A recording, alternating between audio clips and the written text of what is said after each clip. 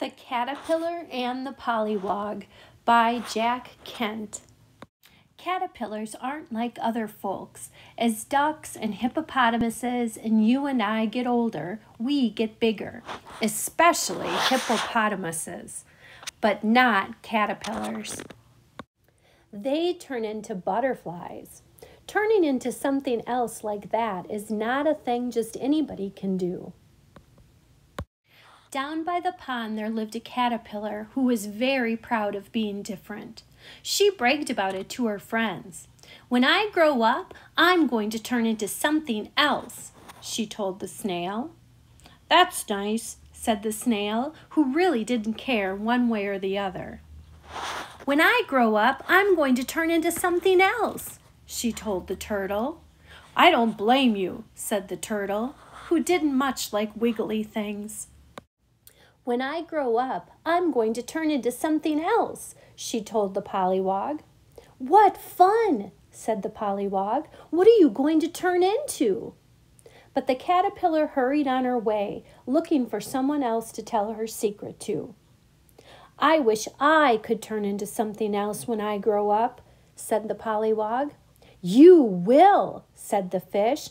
"All pollywogs do." "What am I going to turn into?" the polliwog asked, but the fish saw a tasty bug and dashed after it.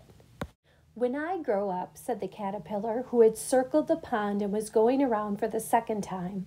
"When I grow up," she told the polliwog again, "I'm going to turn into something else." "So am I," said the polliwog. "You?" The caterpillar was so surprised she almost fell into the pond. "The fish said so," the polliwog told her. "Fish know things. They go to school." The caterpillar was upset. "I thought only caterpillars could do it," she said rather sadly. "What are we going to turn into?" the polliwog asked. "Well, I'm going to turn into a butterfly," said the caterpillar. "Then I guess I will too," the polliwog said happily. "What fun! Let's do it together." "All right," the caterpillar agreed, although she would rather have done it alone. "But I get to go first." The polliwog didn't mind. He wasn't at all sure how it was done. "I'll watch you," he said. So when the time came, the caterpillar started to spin a cocoon. "This is the tricky part," she said. The polliwog watched as the caterpillar spun. Soon only her head was uncovered. "Now I have to close the lid," she said, "and when I come out, I'll be a butterfly." "Go ahead," the polliwog said excitedly. "I want to see you do it." "It will take a while," the caterpillar warned. She started spinning again and was soon out of sight in the chrysalis. For a long time, nothing happened, but the polliwog was patient. He watched and watched and watched for days and days and days. At last, there was activity in the chrysalis. The end of it opened, and very slowly, the caterpillar climbed out.